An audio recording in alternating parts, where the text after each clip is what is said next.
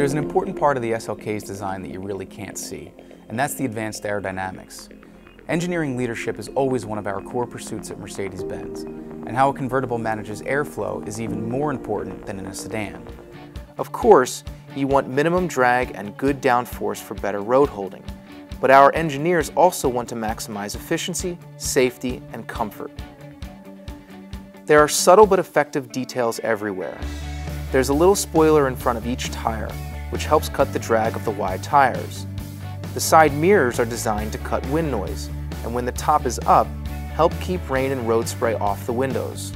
In a convertible, you can really feel the benefits of good aerodynamic design, and the SLK has spent countless hours in the wind tunnel to make it excel in 3 areas you can feel from inside the cockpit: temperature, wind, and noise.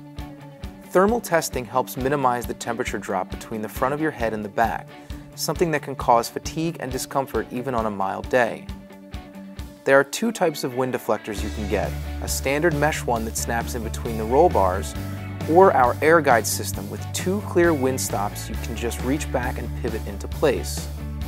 They even let the driver and passenger decide for themselves how much breeze they want. And wind noise is minimized by things like the mirrors and the shaping and sealing of the windshield pillars, as well as the overall body design.